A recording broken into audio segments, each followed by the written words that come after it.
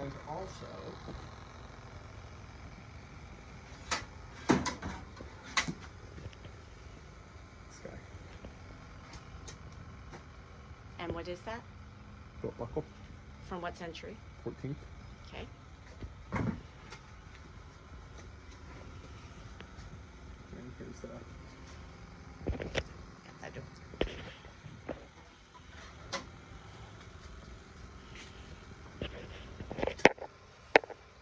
And those are where you're going to pour it? Mm-hmm. We'll go in here. The overflow will go into that fella.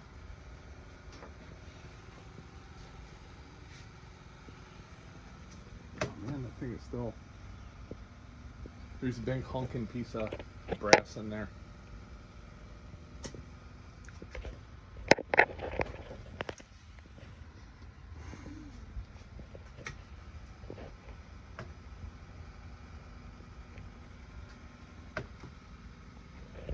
So all 4 of the items you're making have been pressed into that sand and then pressed together like a book.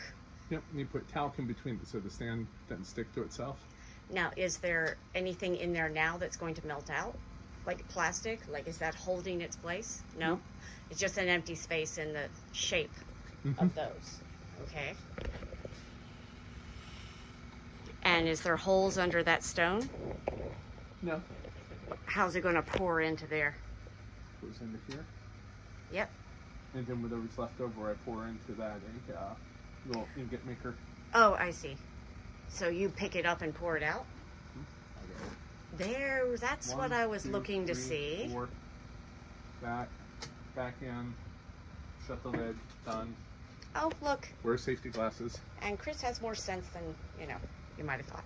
There. I mean, as hot as this stuff gets, I don't know if these will really help, but